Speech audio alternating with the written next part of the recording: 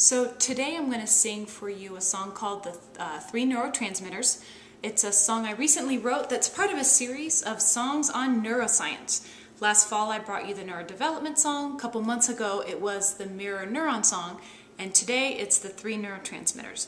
These songs were inspired by a workshop I went to last fall called Linking Neuroscience to Clinical Practice. The facilitator was Dr. Martha Burns, a speech-language pathologist in the Chicago area. And Dr. Burns did such a beautiful job of making the very complex topic of neuroscience easy to understand and functional for the clinician. I was really inspired after her workshop, and so I decided to kind of help both share this information with others and to also solidify it in my own mind, turn some of these topics and things like that into song. So, hence this series and hence this song, The Three Neurotransmitters. Little disclaimer, there are more than 3 neurotransmitters, but these are the 3 that she emphasized in the workshop, and so therefore they're the 3 I'm bringing to you.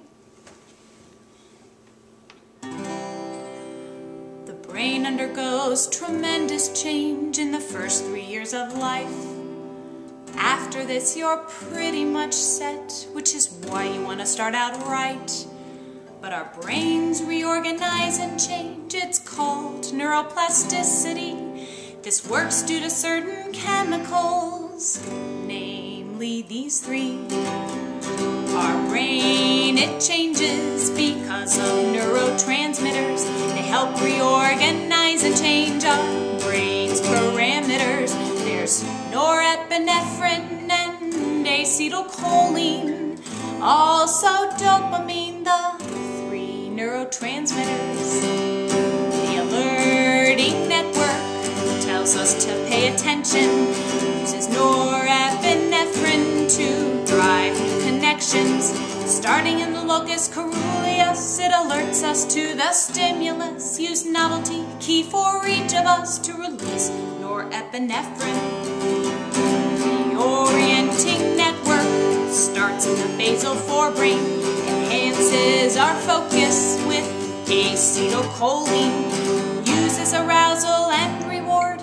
Don't let the work be a chore, make it motivating, interesting, don't be a bore to release acetylcholine.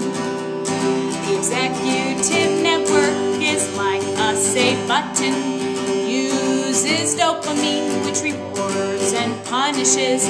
If you want to retain new information, it helps to have some motivation. Keep reinforcing the situation to release the dopamine. So now you know about neurotransmitters and how you can use them to change brain parameters. They help us pay attention to focus our intentions and respond to motivation. The